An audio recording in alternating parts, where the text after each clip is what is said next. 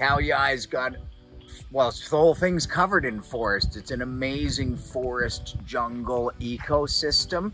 And here, close to the northern end of the park, is a great view of a valley where you can see a couple of layers of Khao Yai's forest. They've got deciduous and evergreen. Now, you learn these things when you read the plaques here in these places, but the view's incredible. If you're coming in from the north, this might be one of your first stops in what will be a very enjoyable day as you continue on through the park. We are at the tail end of our day. This is what the sunset would look like, and we're just heading out. We started at the south end and we're heading out. Gonna find a hotel. There's a cluster of hotels up there.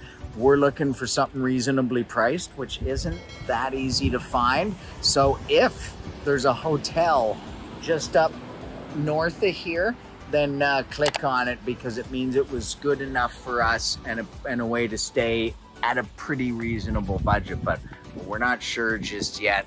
We're just out doing some field research for you, Teenee.